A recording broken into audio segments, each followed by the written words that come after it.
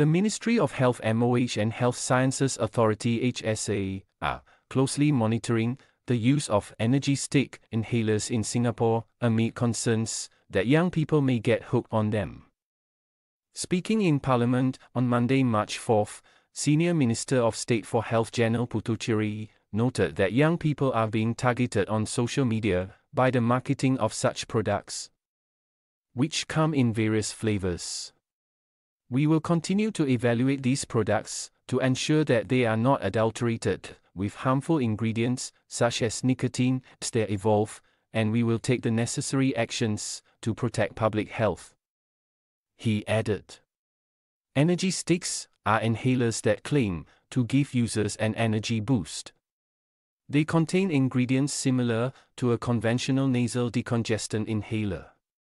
Dr. Janil was responding to questions from members of Parliament Yip Hon Wang and Zulkarnain Abdul Rahim, who asked about whether the ministry has studied the effects of such inhalers, their use among young people, and whether there is a need to treat the products like vaporizer and e-cigarettes.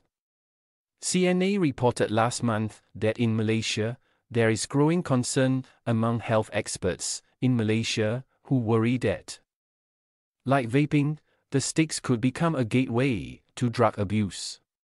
A trend of children using energy sticks has also been reported in China.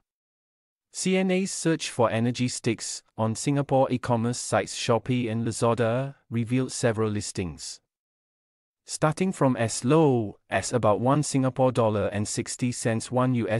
$1 Common brands were Skyvi, Nicor, Corzone, and PEK. Flavors included mint, various fruits, and the energy drink Red Bull. The listings claimed that the energy sticks contained essential oils, natural ingredients, and safe, plant-based extracts. They also advertised that the inhalers could be used to counter sleepiness when attending a class, studying, driving, or working overtime. In Malaysia, health experts have said that the energy inhalers may contain lead, mercury, menthol, and nicotine that could be harmful to the respiratory system and lungs.